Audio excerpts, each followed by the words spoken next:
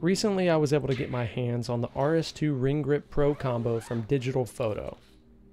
I had been looking and researching for a ring grip to use with my RS2.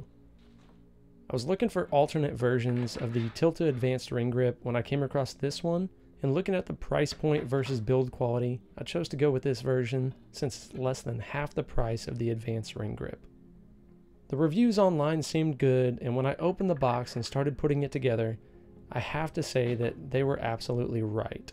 This thing is super sturdy, and the Pro combo comes with all the attachments and cables you would need to power the RS2.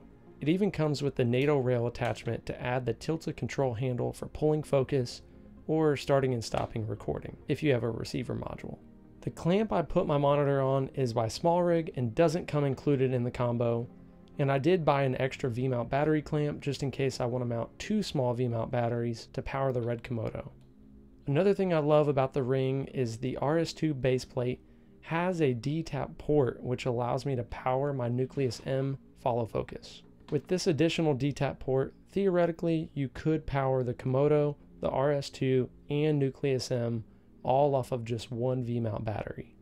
I found this RS2 ring grip setup to make shooting so much easier on set. It allows me to be more run and gun to capture smooth shots without the need of a first or second AC to help pull focus. Not to mention, it is much more comfortable to be distributing the weight evenly across 2 arms and not just one single handle. I've been using it for the past month with my C70 and Red Komodo, filming cars, commercials, and real estate videos.